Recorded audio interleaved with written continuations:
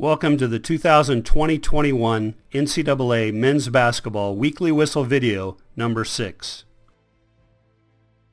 This is J.D. Collins, the NCAA National Coordinator of Men's Basketball Officiating. As a reminder, officials have been directed to continue their efforts to reduce physicality to create freedom of movement. This weekly whistle will focus on grounded secondary defenders. Let's look at the rule. Rule 417.7. A secondary defender cannot establish legal guarding position in the restricted area for the purpose of drawing an offensive foul on a player who is in control of the ball, i.e. dribbling or shooting, or who has released the ball for a pass or a try for goal. When illegal contact occurs within the restricted area, such contact shall be called a blocking foul unless the contact is flagrant. Now let's look at some plays. Number 12 red drives to the basket. Number 2 white, a secondary defender, defends the play by establishing guarding position inside the restricted area and remains grounded. Number 12 red crashes into number 2 white.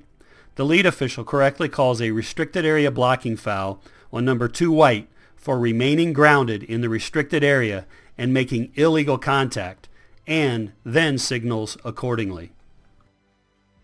Number 1 white drives to the basket. Number 1 blue, a secondary defender, defends the play by establishing guarding position inside the restricted area and remains grounded. Subsequently, number 10 blue attempts to block the shot. Number 1 white is illegally contacted by number 1 blue. The lead official correctly calls a restricted area blocking foul on number 1 blue for remaining grounded in the restricted area and making illegal contact, and then signals accordingly. Number 3 white drives to the basket. Number 12 black, a secondary defender, defends the play by establishing guarding position inside the restricted area and remains grounded. Number 3 white is illegally contacted by number 12 black. The lead official correctly calls a restricted area blocking foul on number 12 black for remaining grounded in the restricted area and making illegal contact. This is a great time of year for everyone that loves college basketball.